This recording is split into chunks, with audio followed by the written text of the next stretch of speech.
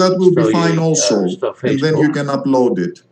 Yeah. Okay. Okay. Ναι. Και τώρα πάμε. Okay, you have all your slides and everything you need? Yeah, I'm pretty much ready to go. The presentation is on my laptop, and I can share screen anytime. You know, I assume that Katerina, you will do a little introduction. I'm ready. Oh my God. I'm ready. Okay. Okay. Okay. So.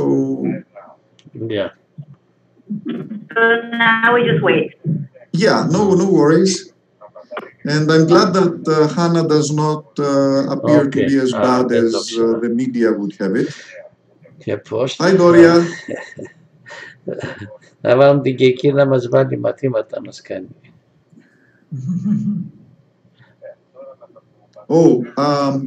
Yeah. You may want to test the audio on your computer. You know, I have it set up so that the people are muted upon entry. It's already set up that way. Yeah, and so you can even unmute, which is the button at the bottom left-hand side.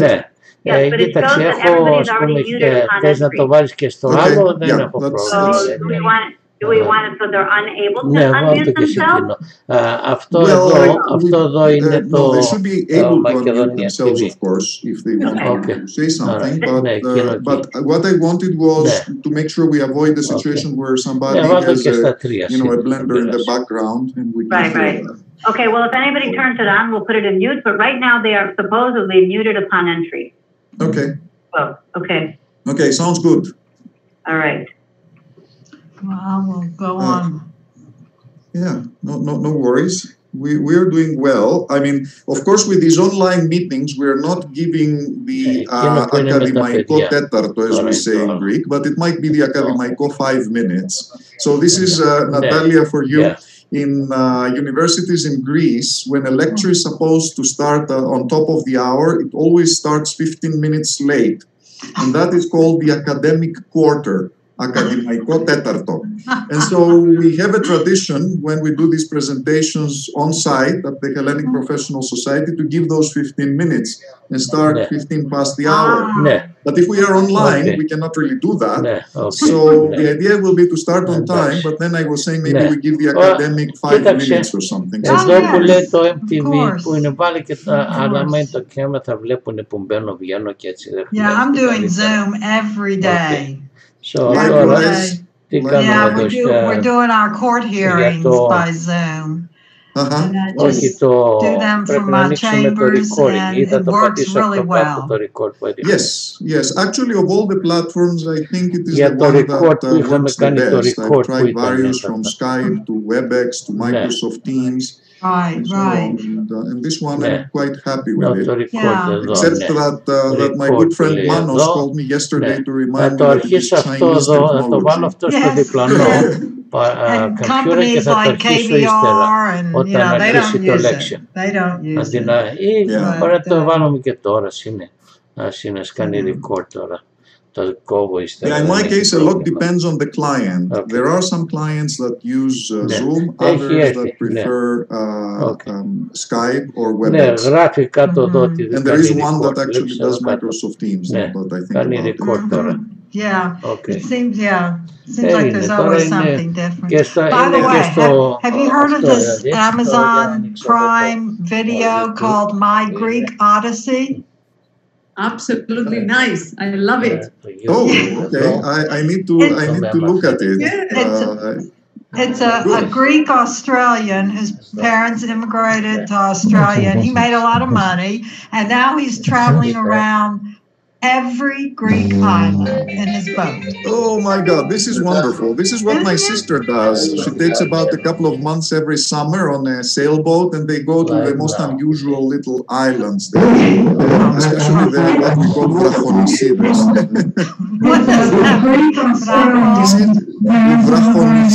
These are the smallest of the Greek islands. They're uninhabited, and they are usually very pristine. Oh, fabulous. That's the dream. That's the dream.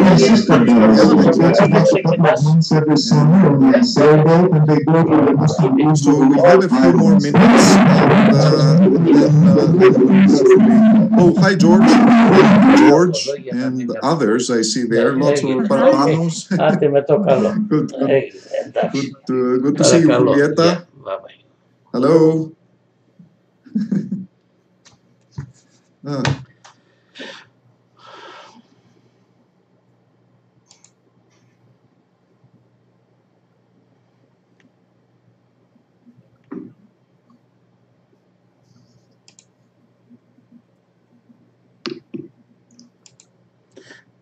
Είμαστε live στο Facebook και στο YouTube. Αρχίσαμε τώρα, έτσι. Ωραία, μπράβο. Ωραία, Ηλία, μπράβο. Εγώ θα κάνω mute για να μην ακούγεται τίποτε και θα ακούω εσάς. Βεβαίως. Okay. Καλή επιτυχία να έχουμε. Είναι σε 3 Facebook και στο YouTube. Ευχαριστώ πολύ. Υπέροχα.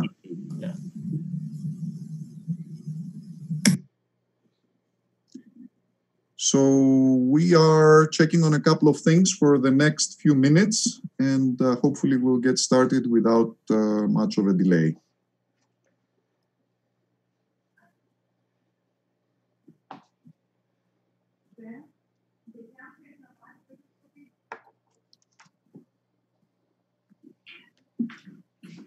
So, Alex, I'd like to ask you, where are you now? So good. This is Cuernavaca. So Cuernavaca is, of course, a city in central Mexico. It's about an hour and a half drive south of Mexico City. It has very nice spring-like weather all year round. The temperature that we have here is in the 70s.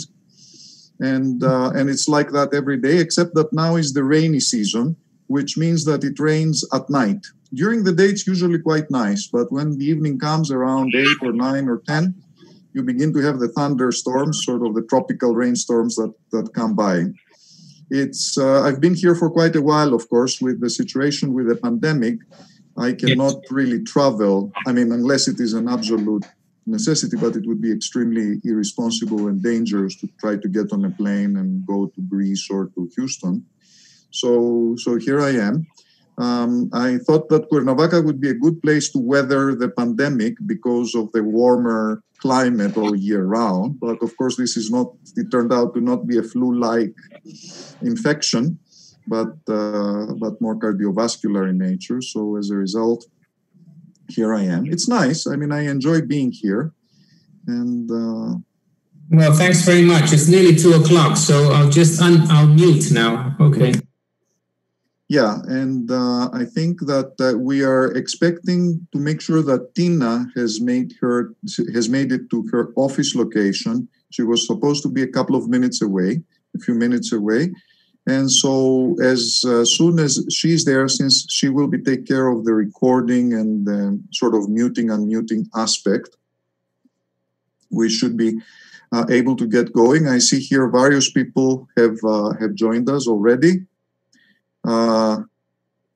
Hello, everyone. Hi, Rodrigo, Costa, Maria, and Yanni. Kalispera.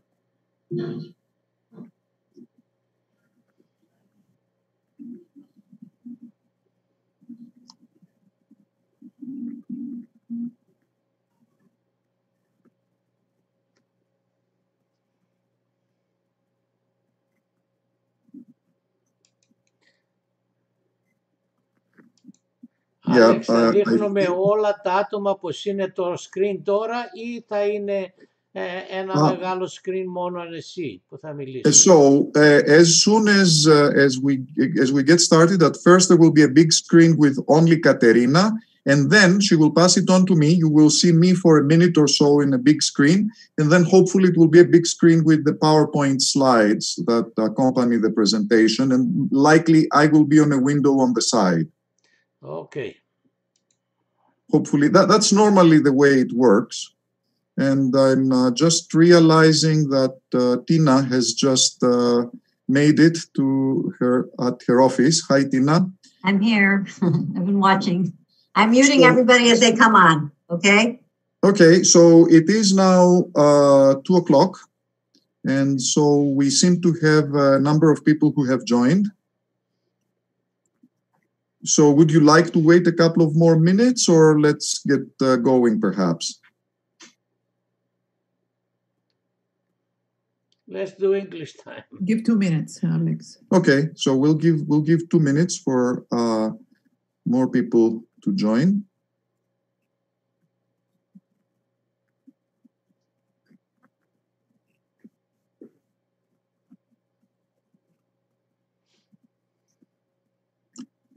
So hello to those who joined, John, Thanos, Lydia, and Kostas.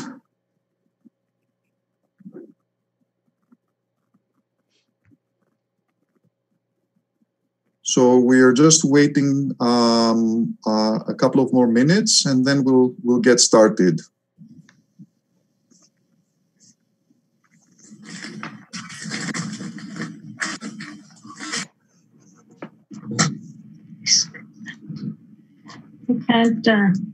Don't worry.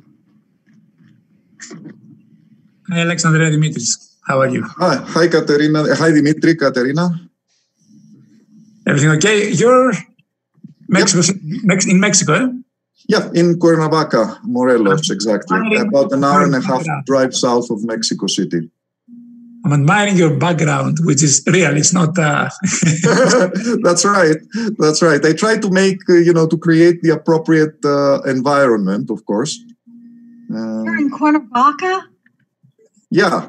How wonderful. The city of eternal spring. Exactly.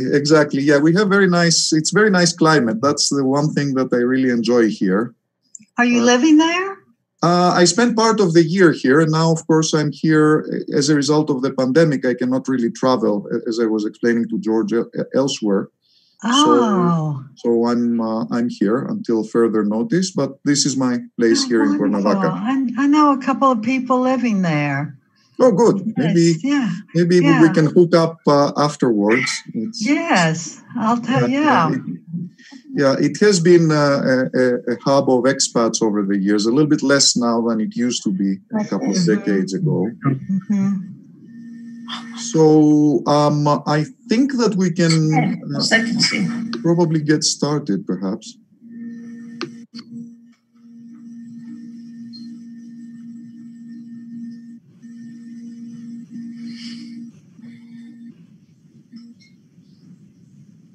So I just want to tell everyone that we'll be recording the presentation.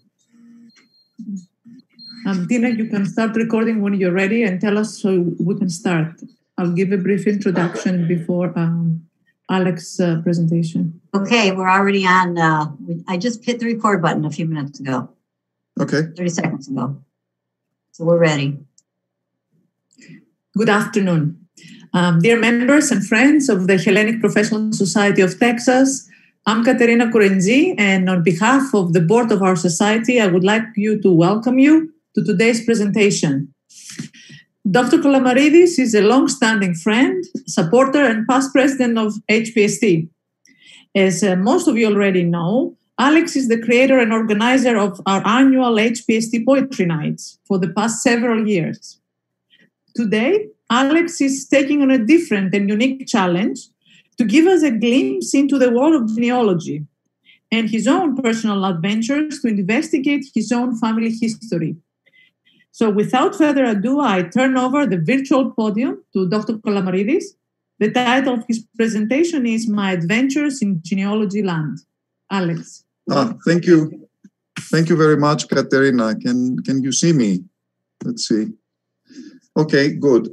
If you can see me on the screen, you will see that behind me there is, among other things, a statue of Apollo, who is, of course, the symbol of the Hellenic Professional Society of Texas, as many of you may remember. And can we go to full screen, please? Can you see? Yes. We see everybody. I'd like to have a full screen, only you, if possible. Okay. Let me see how we can do that. Mr. Neofytides, you can choose the speaker view.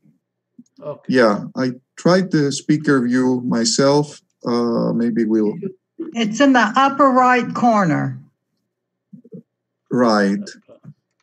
Or left if you have an iPad. So the idea is that whoever is the speaker should appear now.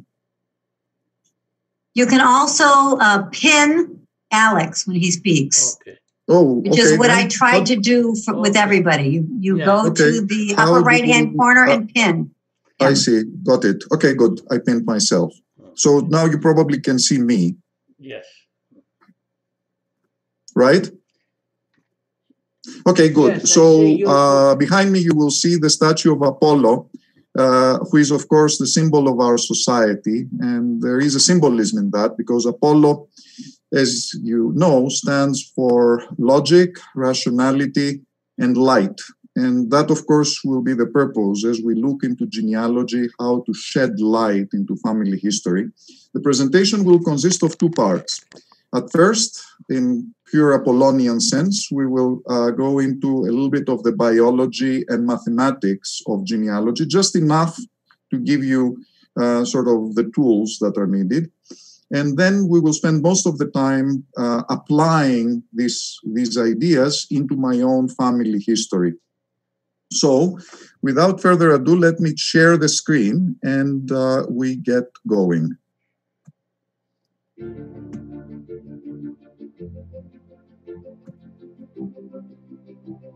So,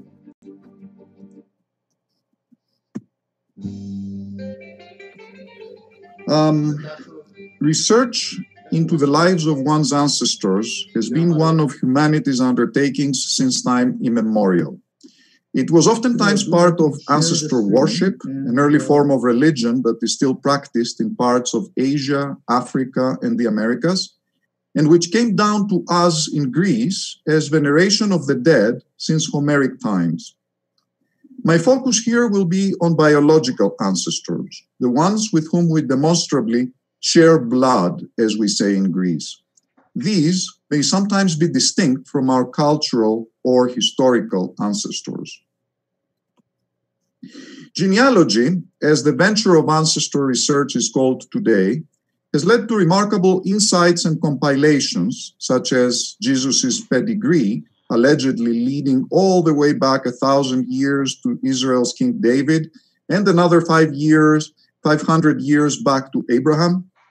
The Mormon genealogical research of their ancestors so as to afford them post-mortem salvation through their restored church, and the remarkable records of Scottish clans with their coats of arms. In our busy lives, genealogy is often overlooked or forgotten as one focuses on day-to-day chores and the immediate living family. Busy lives, however, especially in urbanized settings and in the quest for upward mobility in America, lead to a sense of rootlessness and alienation, to a vacuum of a soul that yearns to be filled with a narrative. The large-scale narratives provided by history or religion at the group or state level can be lacking at the individual level because they are missing, by necessity, the family history element. The family history element is often substituted by myths and made-up stories with little, if any, basis in truth, aiming to aggrandize or create a heroic perception to fulfill the needs of our souls. I came across such stories myself when researching my own family history. Genealogy is a bit different because it aims to build a foundation of true family history based on fact and reasonable fact-based conjecture or deduction. It is the application of the scientific method, as it were, to family history in an effort to firmly establish it within its biological, social, cultural, and broader historical contexts. The study of genealogy has two distinct yet related sides. One is the identification of one's ancestors back in time on a genealogical tree and the detailing of those lives. The other is the exploration of all the other descendants of those ancestors, the distant relatives alive today. Genetics is the basis for both of those avenues of exploration. The human genome, our DNA, present in each of our cells, is a microscopic encyclopedia that consists of 3.1 billion base pairs. These are letters in the four-letter alphabet of nature. About 20 million of those base pairs, on average, 0.6% of the total, are different between any two unrelated individuals, and they form the basis for the observed human variation and for tracing human ancestry into various geographical regions. The 3.1 billion base pairs are arranged into 23 chromosomes, the volumes of the encyclopedia. Each of our cells contains 23 pairs of chromosomes, one set of 23 chromosomes from our father and the other set from our mother. There are two caveats. The first one is that one pair of chromosomes is the gender-defining pair, which has the form XY, as you can see on the bottom right-hand side for men, X inherited from the mother and Y from the father, and XX for women, X inherited from the mother and X from the father. The Y chromosome is much shorter than the X chromosome, which leads to a slightly greater, about 2% maternal DNA length contribution for men. For women, of course, it is exactly 50-50 from the father and the mother. Notice, however, that the Y chromosome, which is present only in men, is inherited entirely from the father. The second caveat, our cells contain an additional minuscule DNA molecule at each of their energy-producing centers, the mitochondria. This non-chromosomal DNA is the so-called mitochondrial DNA. It consists of 16,569 base pairs. Therefore, it's almost 200,000 times smaller than the nuclear or chromosomal DNA. It encodes 13 proteins and is only inherited from the mother. So there are the caveats. There is the Y chromosome from the father, the mitochondrial DNA from the mother. When we provide our sperm or egg cells to our children, each of the sperm or egg cells has the number of chromosomes reduced from 23 pairs to 23 single chromosomes, 22 plus an X or a Y, as a result of a process called meiosis, from the Greek word for reduction. Each of these new single chromosomes consists of a mix of random chunks of DNA from the original paternal and maternal chromosomes that make up the corresponding chromosome pair. In essence, these random DNA chunks are what determines the amount of genetic material that our child inherits from each of its four grandparents. These chunks form the basis for genealogy.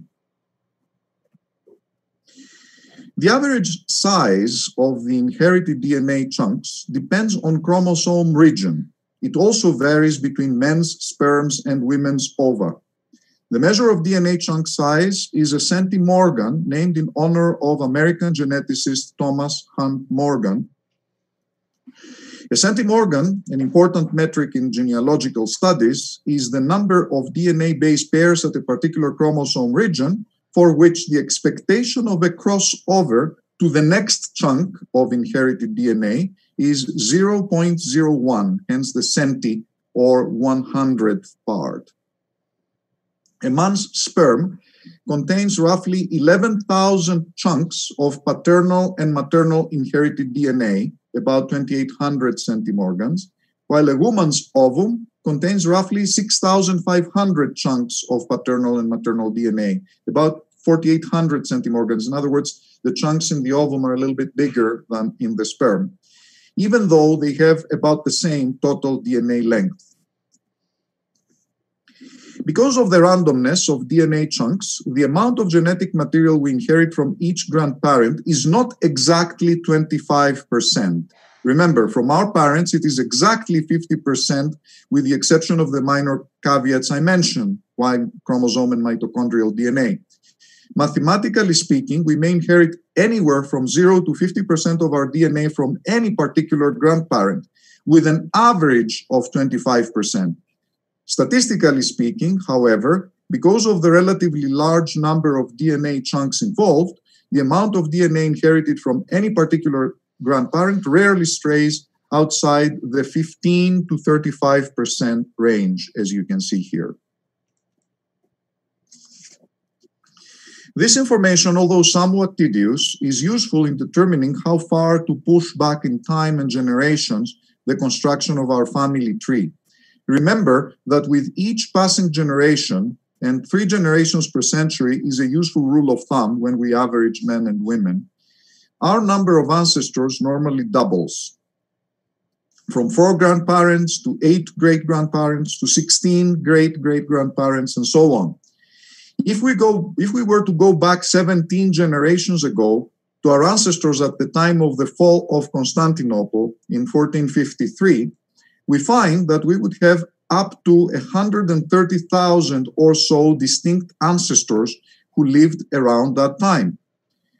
That number for any of us is likely slightly smaller, say between 100 and 120,000, because of intermarriages of distant relatives that would have undoubtedly sometimes occurred during the course of all those generations among people living at the same village or geographical region. Did all these people contribute to our unique genetic makeup? After all, each of those 100,000 plus ancestors could still average a contribution of 30,000 or so base pairs to our DNA, given how big the total number of base pairs is. So, to what lengths should we go in terms of trying to reconstruct our genealogical pedigree? The answer is less overwhelming. Since the paternal and maternal DNA is inherited in chunks of the order of several hundreds of thousands of base pairs, within a few generations, typically when one goes back 7 generations or more, certain ancestors begin to fall off from the tree, in the sense that none of their DNA made it to us, none. We can say with certainty that all our ancestors up to at least 6 generations or 2 centuries ago, in other words, are up to 64 great-great-great-great-grandparents, positively contributed to our genetic makeup. But if we go back many more generations, then some of those ancestors, we don't know which ones, are irrelevant. They did not contribute anything to us. If we do the math in reverse, which you see on the right-hand side, it turns out that the total number of distinct people who contributed genetically to each one of us from any distant generation is on the order of 700 people to a couple of thousand. That's all. Not the 100,000 plus from the Konstantinos Palaiologos generation, not everyone under the sun from the Alexander the Great generation, whatever the my big fat Greek wedding scenario would want you to believe. So going back 6 or 7 generations is in a methodical genealogy exploration makes sense. Going any further back is not, genetically speaking, worth it. There are 2 exceptions. 2 of our ancestors from any generation, however distant, are unique, can be identified in principle, and we know with certainty that, in the case of men, contributed to our DNA. One is the purely patrilineal sequence of ancestors, the ones from whom we get our last name and with whom we always share the 57 million or so base pairs of our Y chromosome, minus chance mutations, which average about 2 base pairs per generation on the Y chromosome. The other is the purely matrilineal sequence of ancestors with whom we always share the 16,569 base pairs minus chance mutations, which is typically less than 0.01 base pair per generation, in each of the hundreds of mitochondria in every cell. These 2 unique genetic lines can be used to trace human migrations over tens of thousands of years, as you can see on these maps. Because last names are, in many cases, patrilineal, one can sometimes go back several centuries in that line. Hebrew genealogies and Scottish clans are based on that principle. Alas, the same help is not available in the matrilineal line, presumably since in human societies there was generally no need to affirm the origin of a mother's offspring with a name. If we wanted to be genealogically and biologically correct, we ought to use the matrilineal last name alongside the patrilineal one, as opposed to using a mother's paternal last name, as they do here in Mexico, or a father's last name, as in the case of Orthodox countries and Greece. One final useful notion is the degree of relatedness with one's ancestors and relatives. That is equal to 1 degree between parents and children, and increases by 1 as you trace the genealogical tree to various relatives or ancestors. Grandparents and full siblings are 2nd-degree relatives, great-grandparents and half-siblings are 3rd-degree relatives, and so on. With each added degree, the average amount of shared DNA drops in half. For direct ancestors, that starts with the parents, 50% almost exactly from each, while for living or side relatives, that starts with the full siblings, 50% on average with each. The amount for siblings can theoretically vary between 0 and 100% in the case of identical twins. For simple full siblings like myself and my sister Yuli that you can see here, it's likely somewhere between 45 and 55%.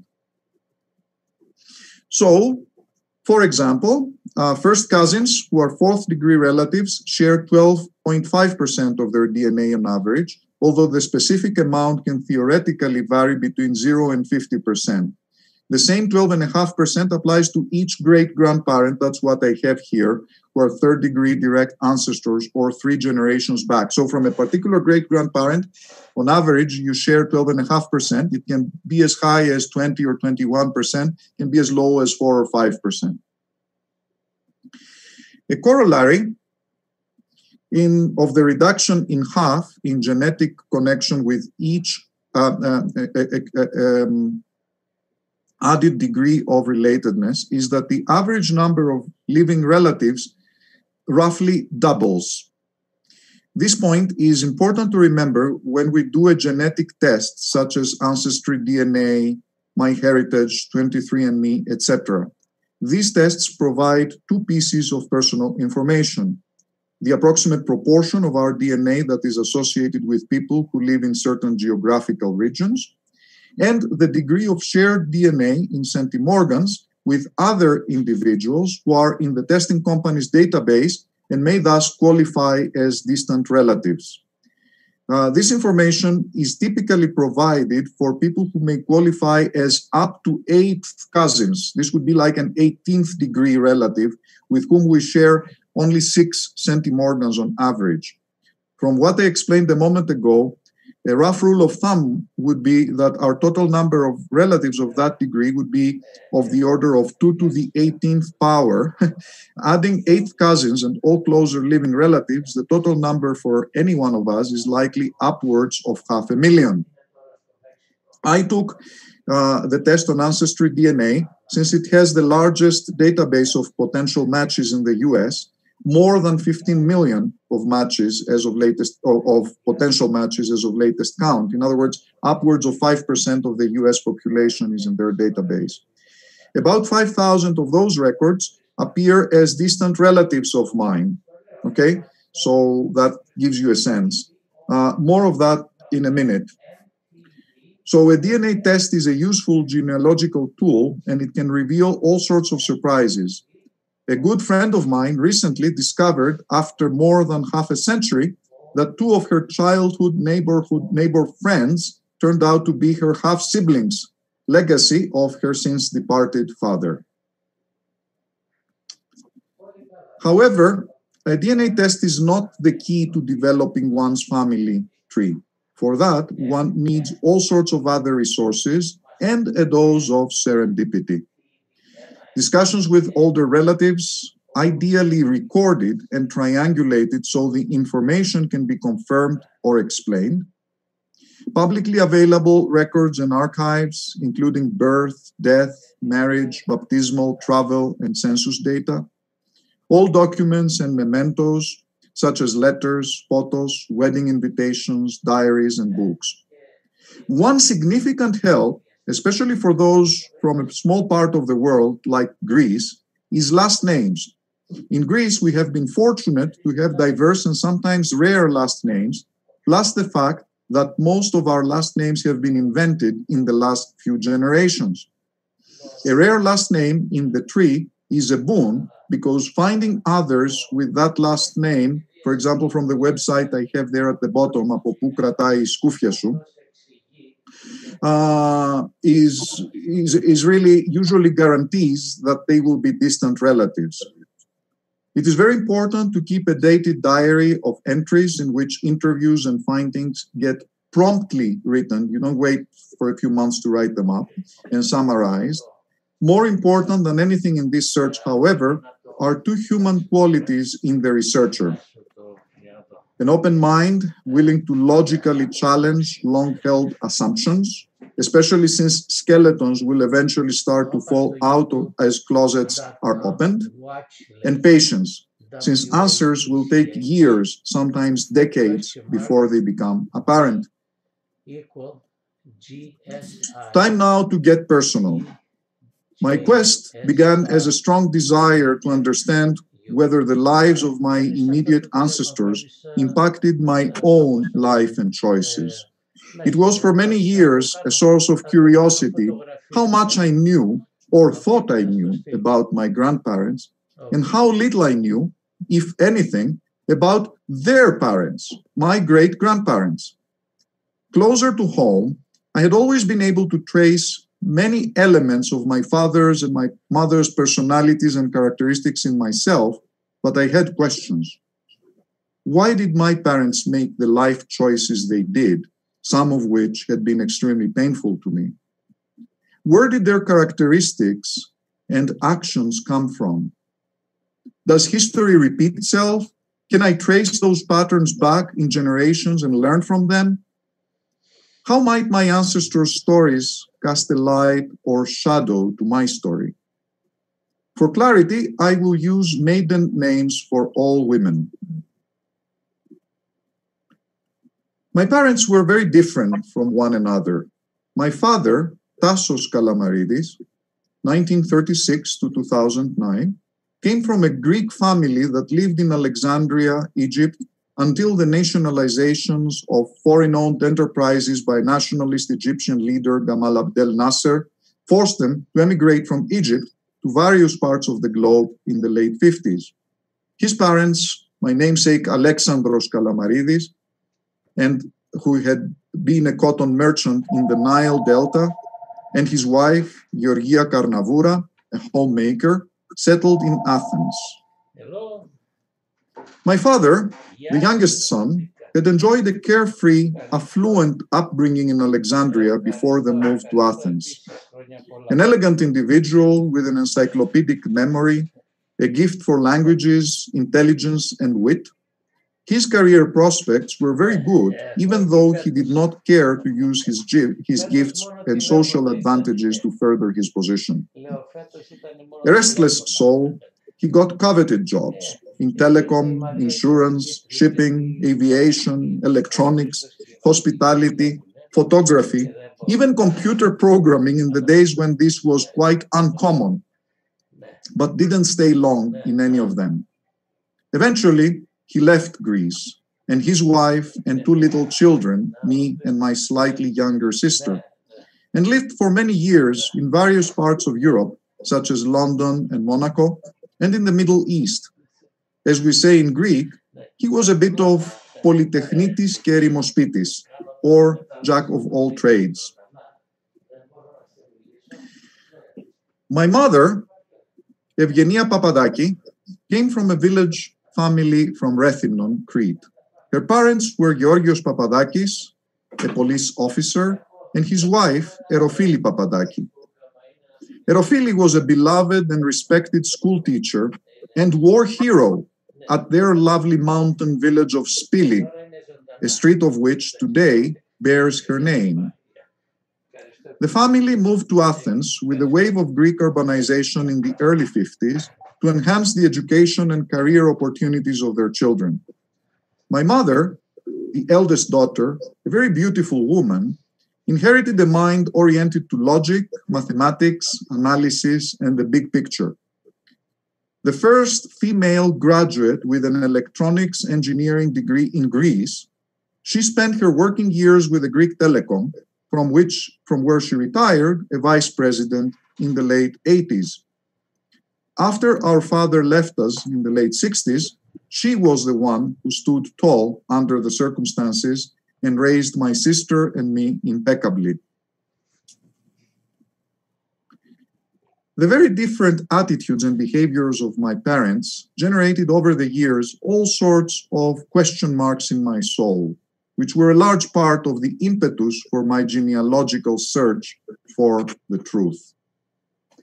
You can see here the genealogical tree, which has the 4 grandparents. What we will do now is embark on an adventure in each of the 4 branches. Due to the family circumstances, I grew up very close to my mother and grandmother Erofili. My grandmother was a true family matriarch. She fostered the creation of a family apartment building, Polykatikia, at the suburb of Nea Smyrni in Athens, so that she would have all her children and grandchildren around her for as long as she lived. She did so without ever coercing anyone. An educated and compassionate woman, she had a seldom seen today charisma, a gift for listening. This made her an ideal friend and confidant, a confessor and psychoanalyst for all of us. She valued friendships enormously and always taught me stories and examples of friendship from ancient Greece and beyond, while helping with primary school homework around the Mangali on winter days at home in Athens. My grandmother's affinity for friendships stemmed in part from her own upbringing. Erofili was born and raised at Anomeros, a proud and mountainous village in Rethymnon's remote Amari Valley in Crete. You can see it on the map. The word Amari, from Italian amaro, or bitter, evokes that other remote outcrop of the mountains of Crete, Sfakia, from Sfaka, the bitter oleanders that grow in the arid gorges.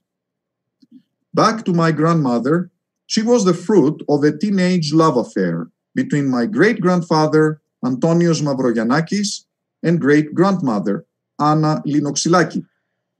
Antonios was a farmer from the nearby small village of Agios Ioannis. In time-honored Cretan fashion, he abducted the willing young Anna and married her. The love affair did not last. Her parents divorced while Erofili was still a baby, and they separately then left to seek their fortunes in America, leaving the little girl at Anomeros with her maternal grandparents, Antonis Linoxilakis, you can see them at the picture on the bottom right-hand side, who was the village baker and had spent part of his youth as a laborer in late 19th century America, and Athina Michalaki. My great-grandfather, Antonios, or Tony Mavros, headed for Sioux City, Iowa, where some of his siblings had settled, and spent the rest of his life there, working for the railways and playing the Cretan lira in the evenings. He never visited Crete again, although he always sent money to his sole daughter and her family. My great-grandmother, Anna, spent her life in Manhattan and married a Greek-American restaurant owner from Asia Minor, Ted Skouros. I eventually visited her tomb at the Cypress Hill Cemetery on Long Island at the border between Queens and Brooklyn.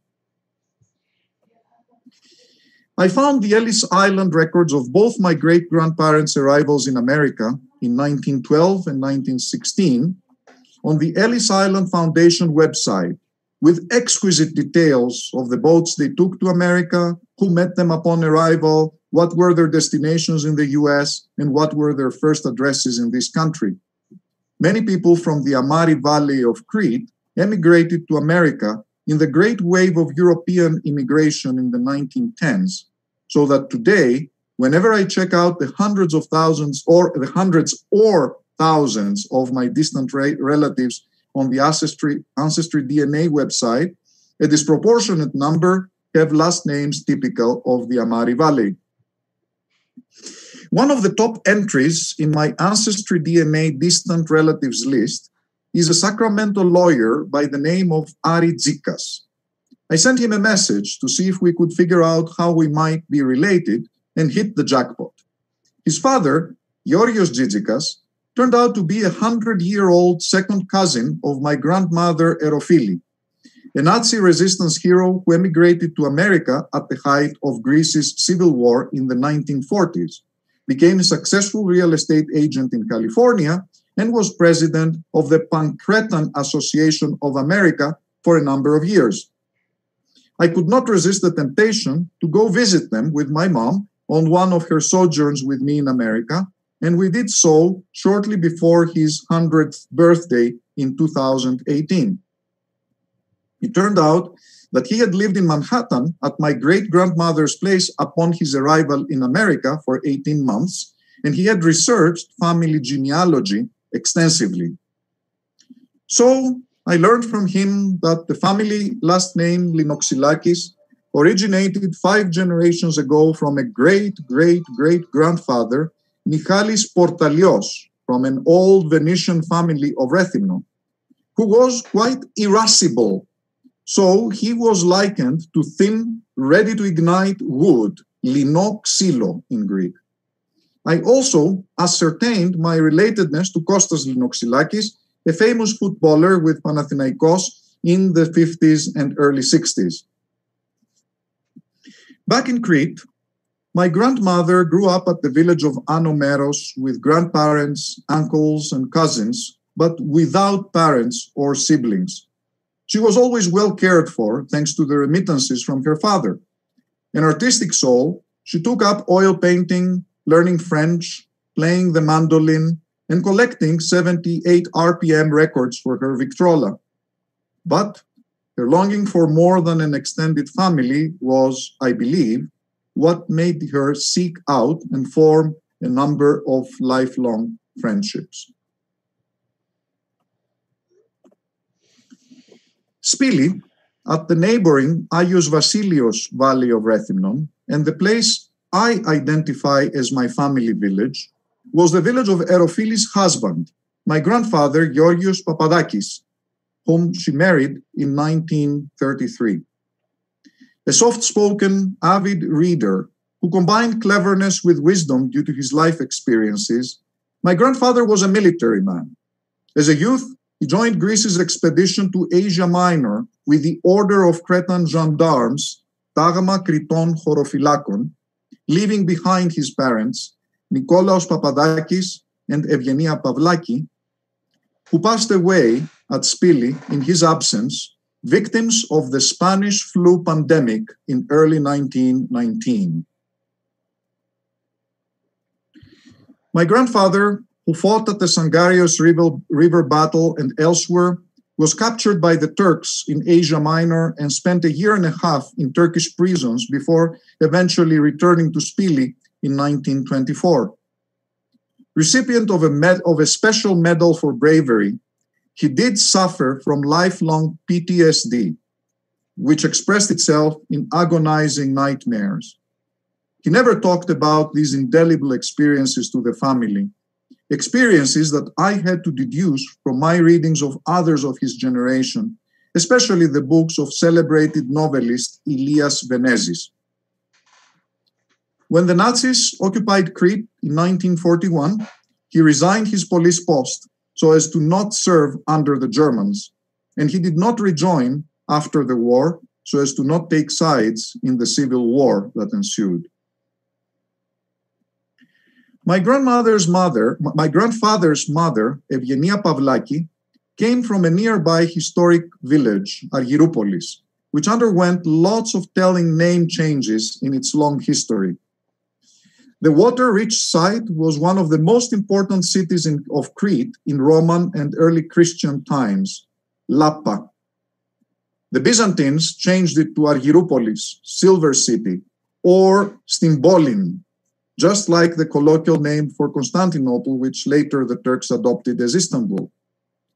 The place eventually faded in importance, and in Ottoman times it came to be called Gaidouropolis, the town of donkeys, since the plentiful water made it an obligatory donkey stop. In 1878, the proud villagers restored its original Byzantine name. Back at Spili, my grandfather's pandemic victim father, Nikolaos, came from a line of priests, hence the last name Papadakis, and our family tradition of always sitting at the front row at the village church.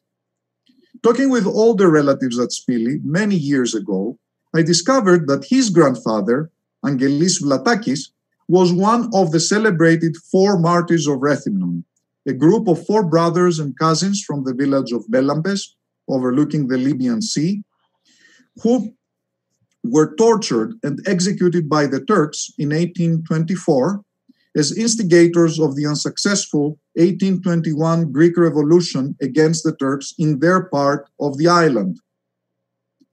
Their story is especially significant since they had been forced to become crypto-Christians.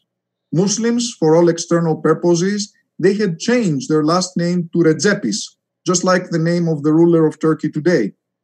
And they simply proclaimed their Christianity and fought the Ottomans when the 1821 Greek Revolution broke out. Their execution by the Ottoman authorities was a big and sensational affair in Crete at the time, and it was duly accompanied by reports of a number of minor miracles, which led the Orthodox Church to canonize them shortly afterwards, and to build a large church next to the sycamore tree where they were hanged at the town of Rethymnon. Angelis's son, my great-great-grandfather Georgios, decided to move from the village of Melambes to Spili, where he became a priest, just like his martyred father. Unlike his canonized father, however, this enterprising and perhaps slightly rebellious ancestor practiced black magic on the side, a practice which over time gave him a lot of power over the superstitious at the time Christian and Muslim communities of Spili. The devil priest, or Diaolopapas, as they called him, used this power so as to acquire all the best farming lands around Spili, which he then bequeathed to his 3 sons and 8 daughters, who were, of course, the source of the quasi-infinite number of third cousins that I meet every summer for raki at the cafes of the village. These lands were also the reason why I know practically of no emigrants to America or elsewhere from my grandfather's branch of the family. They did not have the economic incentive to emigrate. As a young woman at Anomeros in the 1920s, my friendship-oriented grandmother, Erofili, partook of the social media of the time. The equivalent of Facebook in those days was pen pals, or Fili Diallilografias. This program, which is an overlooked element of the integration of young Asian minor refugees with their counterparts from mainland Greece, matched young people with similar interests so as to develop friendships via the exchange of letters. One of the lifelong friends my grandmother Erofili acquired through this program was an Alexandrian-born and raised Greek girl, my paternal grandmother, Georgia Karnavoura. Their common interest? They both traced part of their ancestry at the village of Anomeros in Crete, where Erofili lived before her marriage. Georgia's mother, Marika, lived at Anomeros with her husband, whose last name was Kaparos, and their 2 little daughters, Kleoniki and Asimina, my paternal grandmother's older sisters. I tried for many years to determine my great-grandmother Marika's last name, so when I came across the 100-year-old Sacramento uncle who hailed from the same village, I asked him, He didn't know, but he immediately gave me the name of a village elder at Anomeros who had the best memory and records and would surely help me. Armed with that information, I arrived at Anomeros one bright morning in late August 2018 during my annual sojourn on Crete and started asking around for that village elder, only to be met by puzzled stares. Eventually, one of the men at the cafenio approached to let me know, sotto voce, that the man I was looking for had just been murdered a few weeks earlier, a vendetta retribution for a crime he had committed a decade before. Nobody, of course, was arrested for the crime, even though everyone knew who the two perpetrators were. Such are the wayward ways of Crete, even today, which resulted in my reaching a dead end in the quest for the family name of that great-grandmother. In the early 1900s, great-grandmother Marika apparently became a widow. She eventually met a young merchant from the town of Rethymnon, Kostas Karnavouras, remarried, and moved with the girls and her husband to Alexandria, Egypt, where Kostas set up a small trading business in African goods, and where their daughter, my paternal grandmother Georgia, was born. I puzzled for the longest time over the last name of my great-grandfather, Karnavouras, a very rare last name at Rethymnon, or anywhere else for that matter, only to realize the simplicity of the answer quite recently when I was reading about the origin of the word agleoras, omnivore. It turns out that this word comes from the ancient Greek elevoras. It immediately dawned on me that the last name Karnavouras was simply the Hellenized corruption of the Italian word carnivoro, no doubt a nickname given to an ancestor in Crete during Venetian times, and possibly the reason of my unavowed thrill for a good steak. The family story goes that my great-grandfather Kostas used to travel along the Nile so as to bring goods to trade to Alexandria, and on one of his trips he was lost, never to return, presumably eaten by the lions. A few years ago, on a sailing outing with friends in the Saronic Gulf of Athens, one of my companions turned out to be Mortada, a young aristocratic Greco-Sudanese who had grown up in the Sudan and was serving with the Greek embassy in Qatar. I decided to tell him the story of my great-grandfather to see if he could perhaps offer some ideas or likely details as to his demise. Upon hearing the story, Mortada began laughing loudly and uncontrollably. I've heard stories like that lots of times before, he told me when the laughter subsided. Your great-grandfather almost certainly was not killed by wild animals in the Sudan or elsewhere in Africa. There were many cases of Greeks from Egypt who got tired of their wives and family chores and simply went to the Sudan, hooked up with local black girls, and lived a carefree life. And to make his point more emphatic, he decided to test my geographic knowledge. Do you know what is the name of the third largest city of Sudan? Outside of Khartoum and Port Sudan, I did not know of any other Sudanese cities, so I relented. Well, it is Kosti, he said. It is located on the west bank of the White Nile, several hundreds of kilometers to the south of Khartoum. Do you know why it is named Kosti? Because it was founded in the late 19th century by a Greek guy named Kostis and his Sudanese wife, and was settled by the various Sudanese who followed them to that location. Of course, my great-grandfather was not Kostis Mourikis, the founder of Sudan's Kosti. Still, Mortada's story made sense. Kostas Karnavouras, a small-time merchant who likely had trouble making ends meet, was saddled with a wife and 3 daughters, 2 of whom were not even his biologically, an onerous issue in those days of dowries, and he had badly wanted a son who never materialized, since 2 younger baby boys of the family were stillborn, as I found out. So his wife, Marika, and the 3 girls came into serious economic hardship in Alexandria. Marika decided that the best course of action would be to marry her daughters off to well-off Greek Alexandrian merchants, which is what happened. My paternal grandmother was married as a teenager with a gentleman by the last name of Moraitidis, with whom she had 2 kids in the 1920s.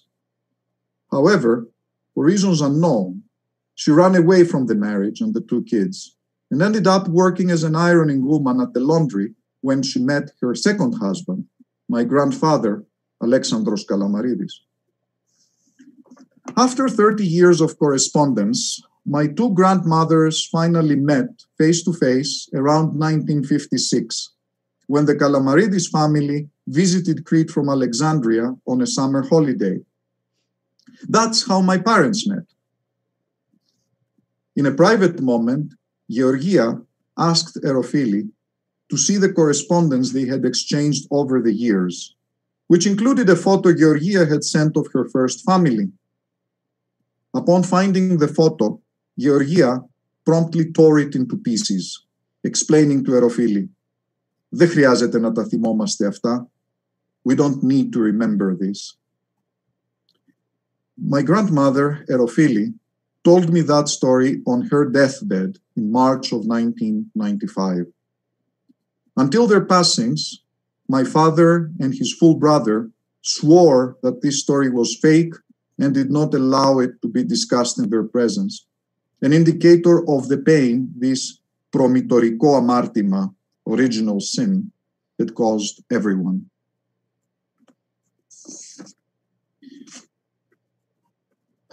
My paternal grandfather, Alexandros Kalamaridis, arrived in Alexandria in 1923, a refugee from Smyrna at the age of 26.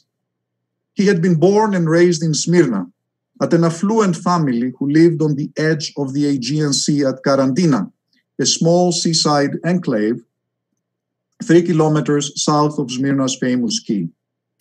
His father, Emmanuel Kalamaridis, was a successful owner of 3 ships that carried dry goods between Smyrna and various ports of Greece. Because of its location, the family house in Smyrna was not destroyed when the city was burned down in September 1922. It was simply occupied by a Turkish family, although my great-grandfather and his son-in-law were brutally killed by the swords of the advancing Turkish irregular soldiers, the infamous Tsetes, in the process. The rest of the family fled to Piraeus as refugees, except for my grandfather, the eldest son, who stayed in the house for several months, hidden in a secret basement with the consent of the family who occupied it, in hopes of salvaging the family property the way some of the Levantine families did. As it became clear that nothing would be saved, he traveled to the resort town of Chesme, from where he rowed a boat across to the Greek island of Chios, and from there to Piraeus, where he reunited with the rest of the family. In Piraeus, the decision was made for the family to emigrate to Egypt so as to rebuild their lives and avoid the misery of the rest of the Asia Minor refugees who had flooded Greece. In the same way, another Smyrniot, Aristotle Onassis, who was a classmate of my grandfather's youngest brother, moved to Argentina. In Alexandria, they indeed rebuilt their lives and their affluence, my grandfather as a cotton merchant, until they became refugees for a second time in the late 50s, as discussed. The Smyrna house still stood in 1962 when my parents visited Smyrna and took pictures of it from the outside. However, when I visited in 1988, an apartment building similar to those of Athens had taken its place, a result of the urbanization and population growth of Turkey. Just like the vast majority of Greeks and other Europeans, the so-called Levantines, who had emigrated to Smyrna in the 19th century so as to partake in the trading opportunities afforded by the greatest port of the Ottoman Empire, my great-grandfather Emmanuel's family was not originally from Smyrna. We knew that they had gone to Smyrna after a sojourn in Piraeus, but not what their origins were. The last name is so rare that I did not know of other Kalamaridis in existence outside my immediate family and an intriguing geology professor in Chicago, Ruth Kalamaridis, whom I had encountered in the Science Citation Index. 2 years after my father's passing, in 2011, Facebook came to the rescue in an unexpected way. On August 15, my cousin, Maria Kalamaridou, received name day wishes on Facebook from a stranger, a certain George Kalamaridis, who had mistaken her for one of his nieces. My cousin promptly directed him to me as the family historian, and I was thus able to piece together that part of the family history. Despite appearances to the contrary, the Kalamaridis family, it turned out, to my surprise, were as Cretan as my mother's side of the family. My great-great-great-grandfather's last name was Kalamarakis, and he was a shepherd at the village of Kampanos, a mountainous and windswept spot at the Selino district south of Chania in western Crete in the 1820s. Apparently, this ancestor committed a crime. He most likely killed a high-ranking Ottoman officer, and so he had to flee with his family to escape harsh punishment. These events were quite common in Crete in the 18th and 19th centuries, and they led to waves of refugees from Crete to mainland Greece or the Greek islands. That's why Kritikos or Sfakianos or Chaniotis are quite common last names in various parts of Greece. That was also the inspiration of the extremely moving romantic poem Kritikos by Greece's national poet Dionysios Solomos. Instead of leaving the island, however, my ancestor moved to an arid and barren corner of Crete, the Akrotiri Plateau, near the town of Chania, and effected a simple identity change by modifying his last name from Kalamarakis to Kalamaridis. There, at the spot of two unused Venetian watchtowers, he created the family settlement, which he called Kampani, presumably in honor of Kampanos, the village of his origin. When I visited Kampani, which boasts a primary school founded in 1849, it was quite a weird experience for me, since the streets were all named after various Kalamaridis. Making a living in that arid area was quite hard, so the family ended up scraping limestone from the rocks to create whitewash for homes and took on fishing at the nearby beaches of Kalathas and Stavros, the latter of Zorba's dance cinematic fame. Today, an olive press and car repair shops have been added to the village economy. However, the Kalamaridis family did have a potential saving grace. The newly independent state of Greece, which had recently expelled its Turkish populations, was looking to resettle various empty areas with ethnic Greeks from not yet liberated parts of Greece, such as Crete. For that reason, it granted property titles to various non-liberated Greeks it deemed worthy, and my ancestor, perhaps possibly because of his crime, received the title for a large property in what was then a swamp near today's Karaiskaki Stadium in Piraeus. It appears that the original Kalamaridis did not want to leave Crete and Kampani. However, years later, when one of his sons, likely the most enterprising one, came of age, he gave that son the property title so that he could make his life in mainland Greece away from the poverty and misery of the family at Kampani. Thus, the son did go to Piraeus, but it was too late. Several years had passed since the property title had been granted, The area was already being settled, and my ancestor had not brought a large number of Cretan refugees with him to settle. So, the property title was not honored.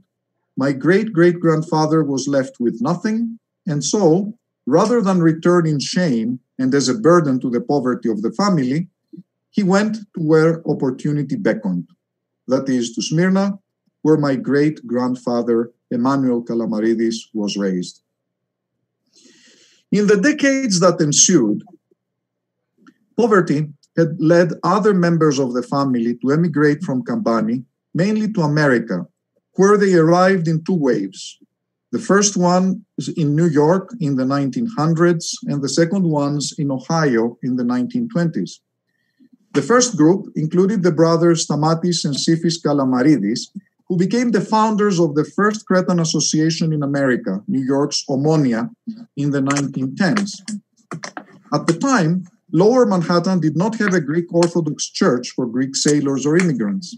For that reason, they organized the community so as to purchase a 3-story tavern, which they converted to a church dedicated to St. Nicholas. That was the St. Nicholas Church between the Twin Towers that was destroyed on 9/11 and is now in the process of being relocated and rebuilt. Back in Smyrna, in the early 1890s, Emmanuel, my great-grandfather, fell in love with a local girl. I was informed that the girl, my great-grandmother, was English, Helen Goodman, and upon marrying, she became a devout Orthodox Christian. No one ever heard her utter a word in English. As the sole male descendant of her eldest son, various family documents from Smyrna came to me, including my grandfather's baptismal certificate, in which she appears as Eleni Theodorou. Even though Hellenization of names was typical at the time, this was still somewhat curious, since a racial hierarchy of classes prevailed in Smyrniot society. Today's closest analog would be Malaysia's Kuala Lumpur. Levantines, British, French, and Dutch primarily were at the top, followed by Italians, Greeks, who constituted the majority, Armenians, Jews, and Turks. So, if Eleni was British, a proud indicator of upward social mobility, why was her background so carefully hidden in official documents? An important piece of the puzzle has been physically with me ever since I was a few months old. I was circumcised like every other male descendant of Emmanuel Kalamaridis, something unheard of in Orthodox Christian families in Greece, and ostensibly done in our family, I was told, for health reasons. All these unusual bits of information over the years made me reach the conclusion that this great-grandmother might originally have been Jewish. I emailed an uncle in Paris, in whose Egyptian household his grandmother, Eleni, had spent her last years, to ask if he knew anything to that effect. His thundering reply, "Nous n'allons pas faire la publicité des Juifs maintenant, n'est-ce pas? We're not going to advertise the Jews now, are we?" heightened my curiosity. In September of 2016, while in London on business and with a free morning to spare, I decided to head to the London Metropolitan Archives to look for answers. Covering the British-populated parts of the empire since the late 18th century, the LMA is an incredible publicly available resource for genealogists. And I found that being on-site at the LMA made all the difference in terms of guidance, speed, and efficiency. Within 3 hours, I had my answer.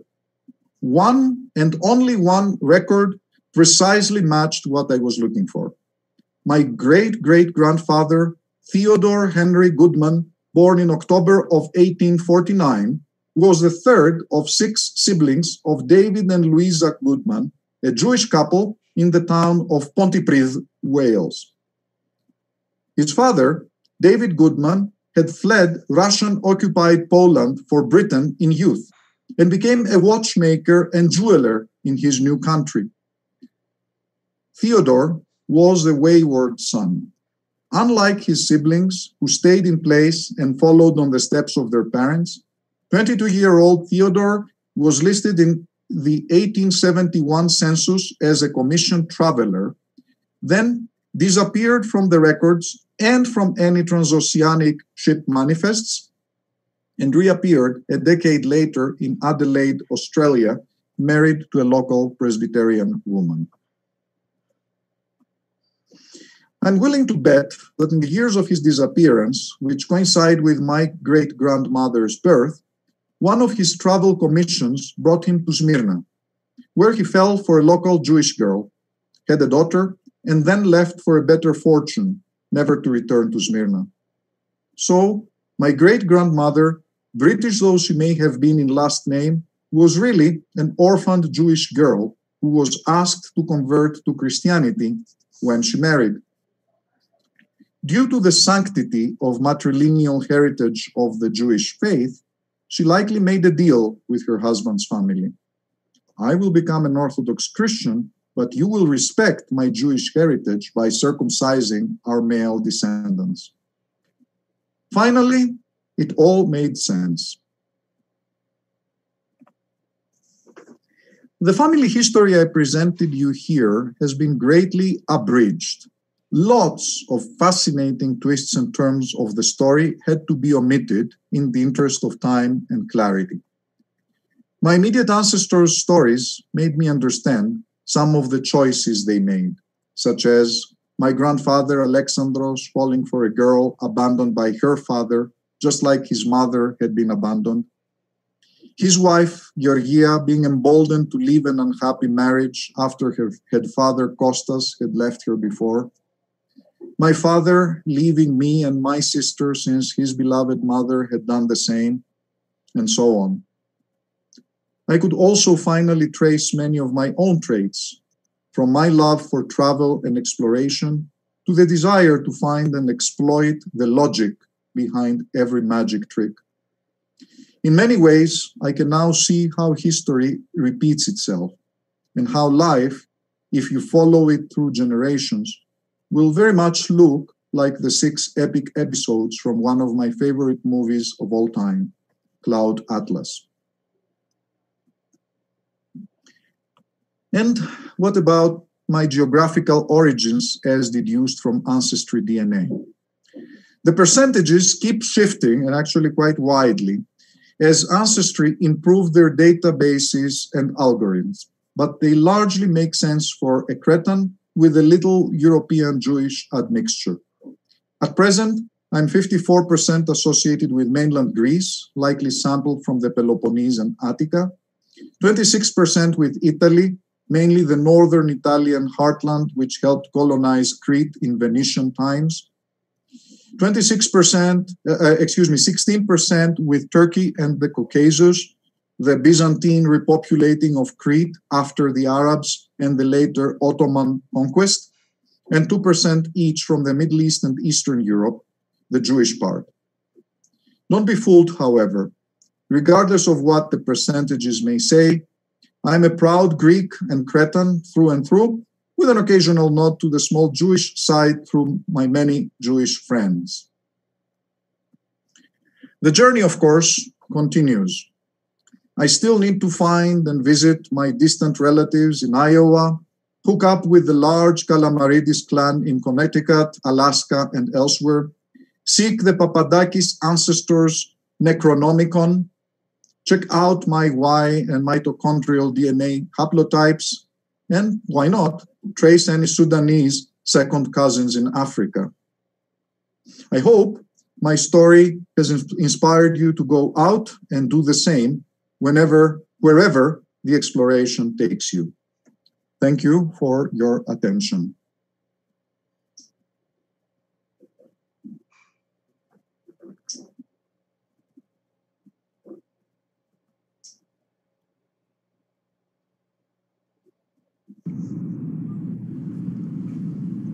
Can you hear us? Yeah, now I can hear you, Anna. Not sure about others.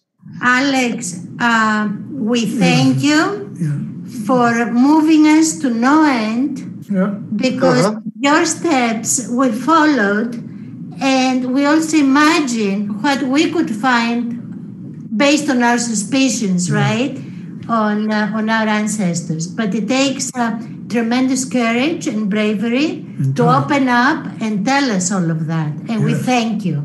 We truly thank you. We do thank you. It was a difficult decision, but I think one that has been worth it. Yeah. Thank you, Anna.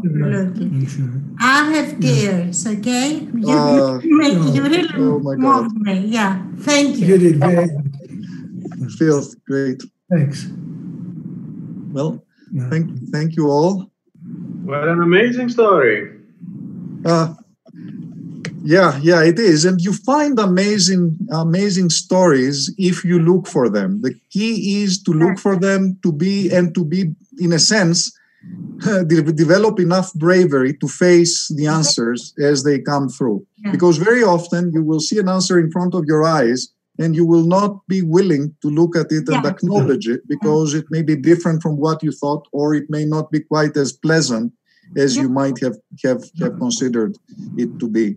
You know, we tend to sometimes make our ancestors to be a little bit more heroic than they are. And the point is that there are heroic acts and there are heroes, but then these are human beings who lived just like us. Exactly. And the point and my experience with this is that you will know, that you are coming to the truth when the whole story makes sense as something that would have happened almost like today.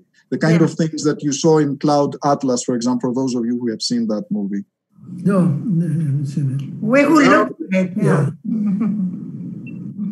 Yeah. Alex, it's simply wonderful presentation.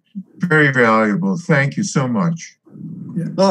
John, great that you could join. I would love to have an opportunity to meet you at some point, as well as, of course, to catch up with Ruth, with whom I'm we right here. Many years ago. I remember that we were supposed to meet at the airport in Chicago many years ago, and that then, in the end, for health reasons, had not materialized. Alex, I'm right here. I live in New Jersey now, and the health reasons was my husband who was dying at the time, I believe. Right. And you swore at that point we were not related, but this was a fantastic presentation. And the Stamati that you mentioned in New York City is my grandfather's brother. There you go. Exactly. They were the 4 Kalamaridis brothers that came to America at probably around 1899 or 1900, I want to say. I haven't looked them up on the Ellis Island organization website. You may have, actually. John has. Okay. Good. Yeah, but now you understand how everything kind of falls in place in a certain sense. I do. And I think I was happy to find out that I was correct back in the 1990s. And you swore, as I said, that we were not related. But here we are. Yep, exactly. Exactly. Good. My son Jamie, who you're acknowledging here too, would love to meet you, I'm sure, and find out more about what we have in common. Exactly. And I would love to do that. We'd look forward to it, Alex. Yes, we would. Excellent. Well, everyone, thank you. Thank you all for being here with us and doing this. And I will say goodbye at this point. And till the next event of our society. Bye, everyone. Bye. Bye, Alex. Bye, Alex. Bye, Alex. Thank you. Bye. Thank you, Alex. Bye, Maria. Goodbye. Bye. Mama, good to see you. I didn't know who all were there. I'm proud that I'm your cousin. I'm very proud. Yeah. Good. Again, congratulations, Alexandre, as always. Fantastic. Thank you. Ευχαριστώ. Bye, Dimitri, Katerina. Have a great rest of the day over there in Houston. You too. Και ο Κωνσταντίνος είναι εδώ. Έλα, Ντίνο, πες τον γεια. Thanks. Bye. Bye.